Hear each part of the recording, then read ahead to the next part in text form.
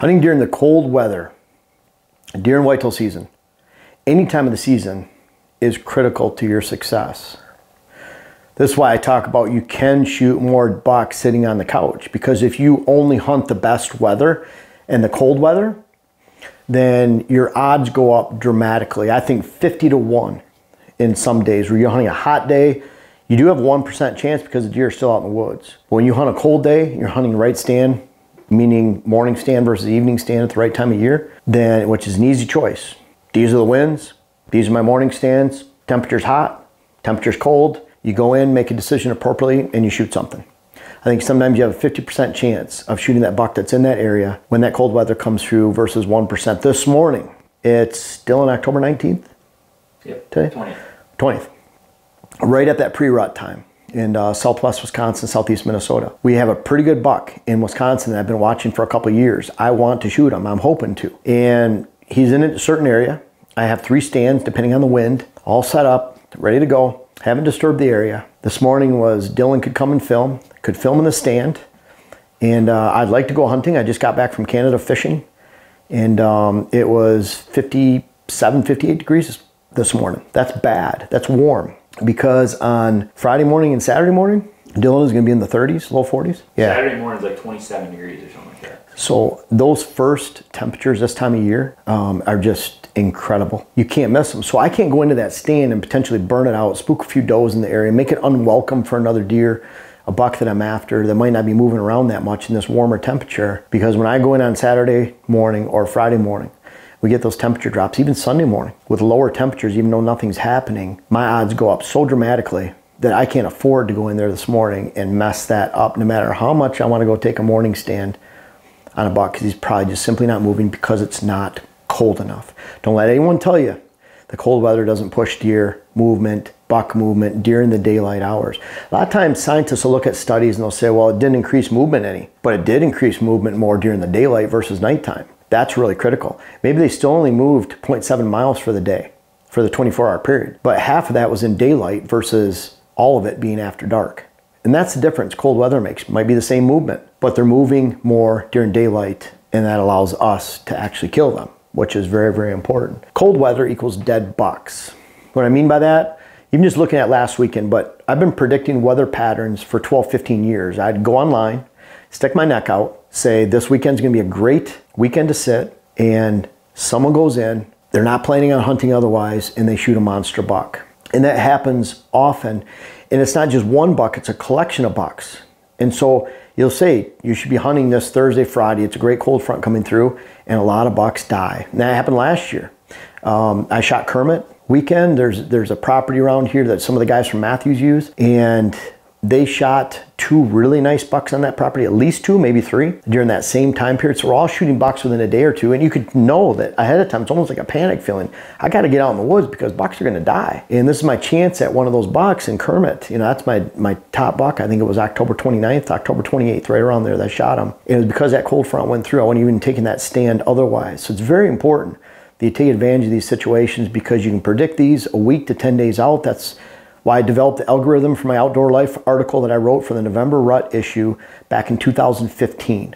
That's the way I hunted since the early 90s. I developed that algorithm, simple algorithm to me. It was out of 70 points, made actual values based on weather influencers, number 1 being temperature change, and plug that in, and it'll spit out the majority of my best bucks. My bow bucks have all been shot in those 8, 9, 10 out of 10 days. That's why HuntWise contacted me almost 2 years ago, and they wanted me to help develop the algorithm and change their HuntCast formula. So I've worked with them a lot. You guys get sick of hearing me talk about it, but that's a part of me. Just like Rutcast that came out with on HuntWise, that's a part of me. I developed Rutcast. I helped develop HuntCast. That's my algorithm. That's my formula for hunting the rut. That's why I developed the web class for hunting the rut. I hope you guys can take advantage of that, but it's breaking it down over 10 videos and hours of footage of how to navigate the rut, and that's how I'm successful every year. That's how I get my opportunities. It's because cold weather equals dead bucks. You can look at that 7 to 10 days in advance. You can see those cold fronts come in, and you can predict this long in advance.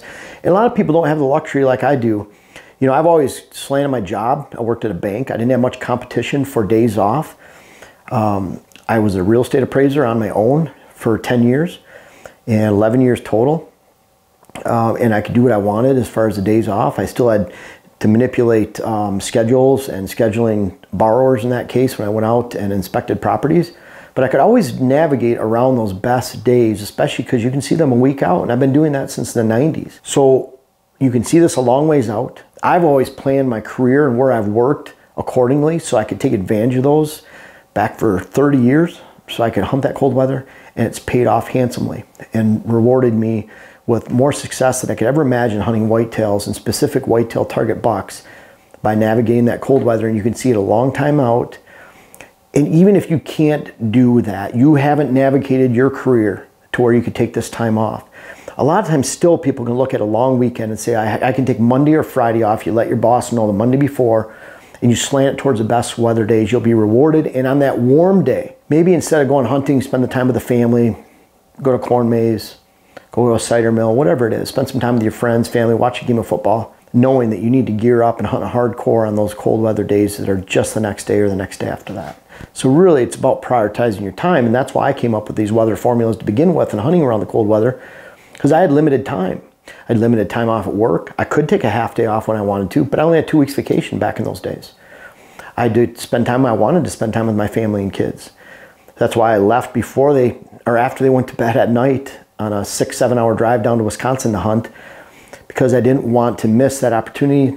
They go after they went to bed. I leave at 10 o'clock. I get to the parking spot by the property we used to lease at 4:30 in the morning, sleep for 20 minutes and head to a stand. That's the dedication I had for when those cold weather opportunities come through, because it's paid off time and time again for me for decades. And that's why I'm a part of HuntWise and we push that into there. Number 2, bucks don't like moving around when it's hot. I was a runner for a long time. You can't tell with my gut that I have right now, but I love mountain biking, running. Used to run up to 14 miles in the woods in the UP. Never ran a half marathon, but I did a lot in the woods. I'd run 6 miles, 10 miles, 8 miles, 14 miles, 12 miles back and forth. I loved running in the cool of the morning. Even on a day that was going to get 85, it might still be low 60s in the morning, high 50s. Great time to run. Some of my worst runs I can remember where you just dog it, it's hard to run, was 90 degrees. I'd literally leave water along the way so I could drink, stop, get a drink, maybe a Fig Newton, and keep going on a 10-mile run. I don't like running in hot weather. Deer don't like running in hot weather either. That's why our water hole use picks up so much when deer are actually cruising and you get those cold weather temperatures, the end of October, early November. They're hitting water holes when it's cold because they're moving so much and they're developing a thirst. You're not moving that much when it's hot. Doesn't matter if you're a runner, a biker, or you're a big old giant buck with a heavy winter coat, sitting with all his fat reserves back on some knoll somewhere. He doesn't want to move around a lot either when it's hot. And what you'll notice is even trail camera footage. You'll notice if you analyze pictures, and we have the luxury of owning a lot of trail cameras. It always had, you know, I manage my hunts to hunt cheap. You know, if I was leasing a property, it was $3,000, I'd lease it with 2 other people. One would be an addition during gun season. One would be my partner for all of it, so we'd have to each kick in $1,000. I'm not saying $1,000 is cheap, but to hunt a $400,000 property, it was really cheap. Because I own land now. I've owned land in the past. My first land parcel I bought was 36 acres. It was on the Cass River in the Thumb area. It was a lot of money at the time. Didn't even own a home. But there was that priority of buying that land. It was also a good investment. We sold it a couple years later. So it's something that even as a young person, not making a lot of money, you know, making literally $12 an hour, $13 an hour, I made it a priority whether I worked, what I did. And I realized that when it was hot, we're not moving much. When it's cold, you get out on those deer. And I make that a priority. You can't miss out on that opportunity. Deer feed 5 times in a 24-hour period. That's critical. I say that all the time because it's so true and it's biologically true. They're rhythmic pattern feeders like babies. So think about that. At night, they want to hit their big, great food sources, kind of like our dinner time. The afternoon, they've been sitting for their first feeding early morning, their second feeding middle of the day. They've been sitting eating browse, acorns. They want to wash it all down with something high quality if they can. They want to go to their high quality food source. That's why they start showing up at that afternoon food source, whether it's an apple tree, whether it's a random stand of white oaks acorns, red oak acorns, out in public land, a clear cut, they start showing up and feeding about an hour before dark. They've been sitting there just gnawing on roughage. Even acorns are included in that for a long time. They're thirsty, they want good food. And then at night, they live high in the hog. That's where they go to the neighbors, they feed on bushes, someone's garden, bird feeder, bait piles out on public land because they don't want to hit them during the daylight. They eat what they want all night long. That's why when it's a full moon, they're out there living high in the hog, eating. That's why that early morning feeding, they're back in their beds. Think of it this way, roller coaster of feeding. If they're feeding a lot here, they're not going to feed as much here. If they're not feeding much there, they're going to feed a little bit more here. That means they're going to feed a little bit here. They might feed a lot here. The whole point is if they're feeding a lot, just like us, if we have a giant breakfast, we probably don't eat as much at lunch. Now when a big storm comes through and you have bad weather, deer feeding 5 times in a 24-hour period, sometimes it's back in their bedding areas. That's why you have to have browse in their bedding. You have to have those quality food sources. That's why you can't build a property if you're on private land just on browse alone.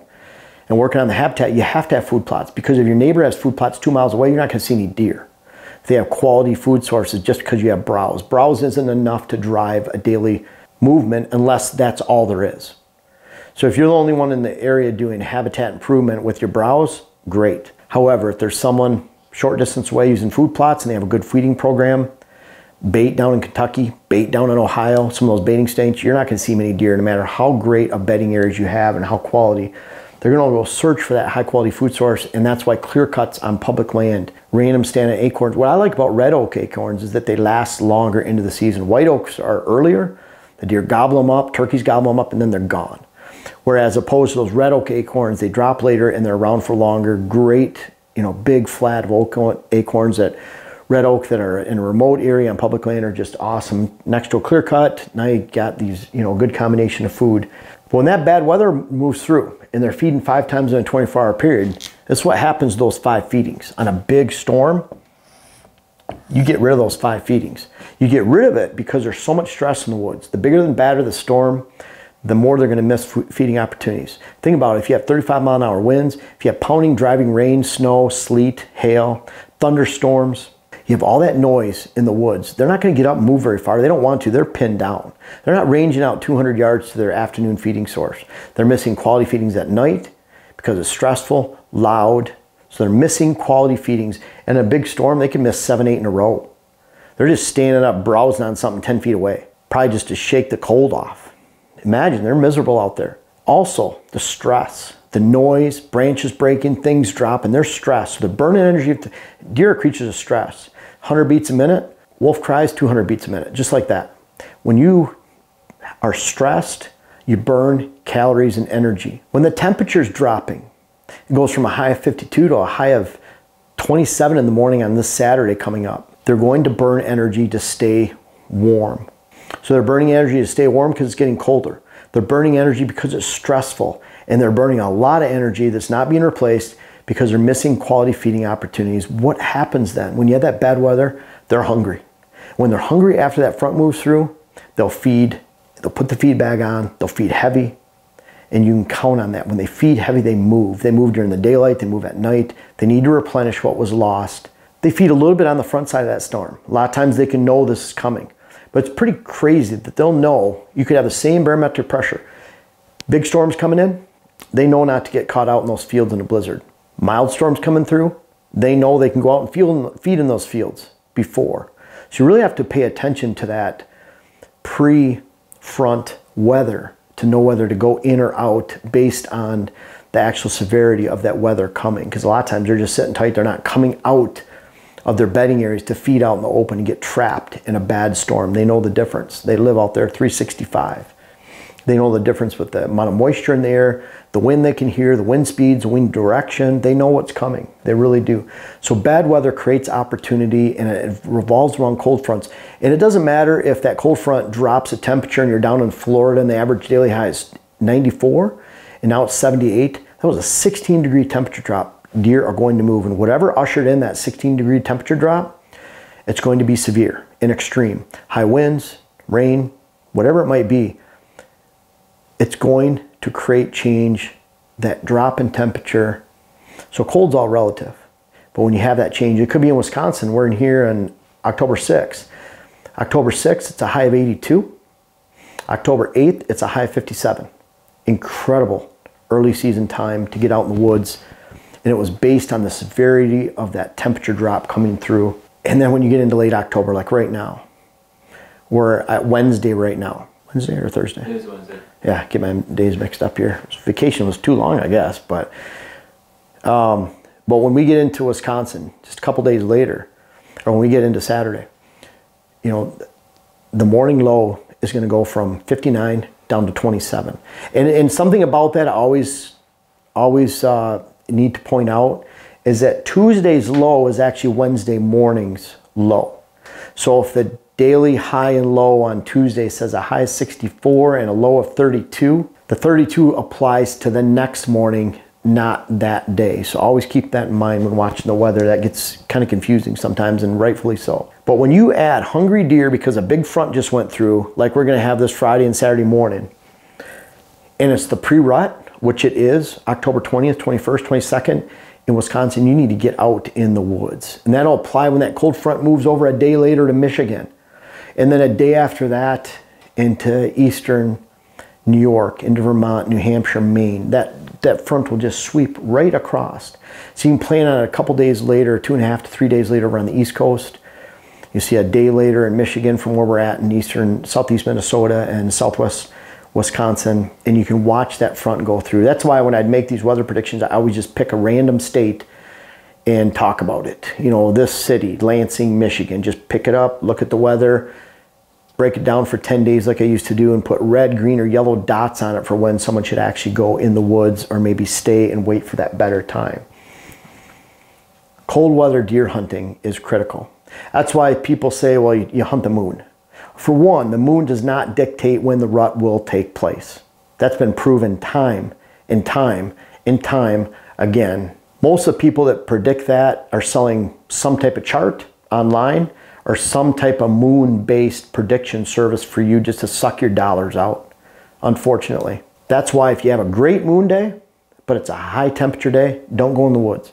On the other hand, if you have a bad moon day, but it's a cold temperature day and you just had a front occur and you're hunting that backside like this Friday morning, Saturday morning here, then you need to get out to the woods. Don't worry about the moon phase. Just go hunt the cold weather. That'll push bucks on their feet during daylight. Any experienced, long success hunter that can show that track record of success will tell you that. Look back. Pick a big buck that you saw moving early morning during the rut sometime. Start picking 5 or 6 bucks, even just sightings. Pick out those dates. Look at Weather Underground. It's a great historical site. You can actually pull up October, the month of October in 1968 or 1988, and look at those days. And if you can remember when you shot that buck, you can look back and see what happened. A lot of times you'll see a diminishing wind. You'll see a diminishing of conditions. You'll see a change in wind and certainly a temperature drop. You look at those 3 variables, then you're going to find the majority of bucks are shot during that time.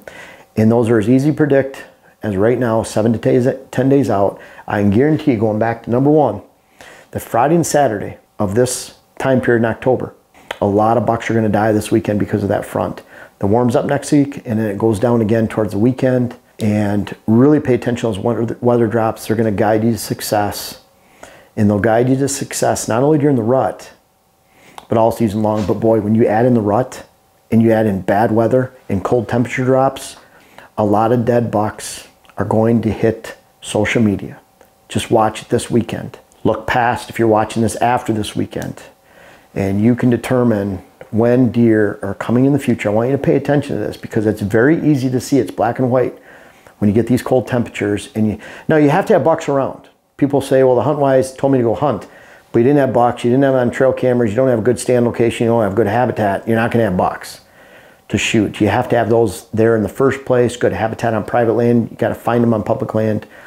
And bottom line is if you have that cold weather, it's going to guide you to success, and it'll guide you to success for the rest of your career, the rest of your time, the rest of your passion for hunting whitetails for the rest of your life. Enjoy it because it's an easy formula to predict and enjoyable. And I just want you guys to find success in the deer woods. It's guided me to success for decades, and it can guide you to success this fall right now. Folks, I want to make sure you check out my web class video series, whether it's how to design your food plot program or how to design your property in general. And we have a new one coming out that'll be how to hunt the rut. But these bucks back here are a testament. Some of these bucks go back to 93. They're even in different states. I urge you to check out those web classes that you can help yourself, help your land, help your hunt. The link is in the description. And also for those that have tried them out, I encourage you to offer some feedback in the comments below. Thank you.